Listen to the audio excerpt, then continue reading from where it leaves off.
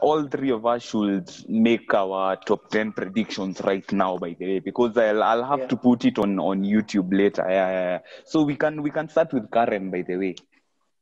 Okay. For I'll top go. 4, let's say top 6 now. For top 6 first. Starting from number 6 to number 1, yeah. 6 United, 5 Spurs, 4 Chelsea. Okay. 4 Chelsea. No. 4 Arsenal, 3 Chelsea, 2 Liverpool, 1 City. Okay, for me from number 6, I'll go 6 Spurs, 5 and I have my reasons for saying this. 5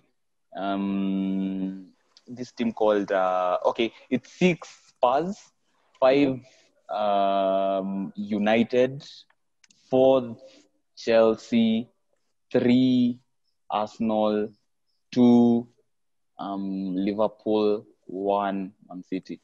And then for top 10, I'd go 7th Everton, 8th Leicester, 9th Aston Villa, 10th Wolves.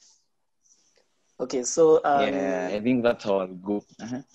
For mine, I think, well, I'll just say my top 6, and the reason that I don't see Spurs being there, the reason is that they'll have many matches in the Champions League, and Jose doesn't like to rotate his side.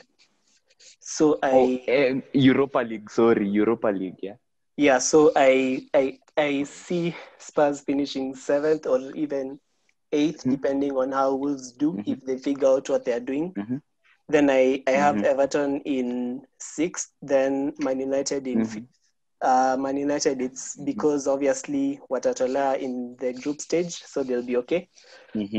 Arsenal in 4th, then Chelsea in 3rd, Liverpool 2nd, City 1st.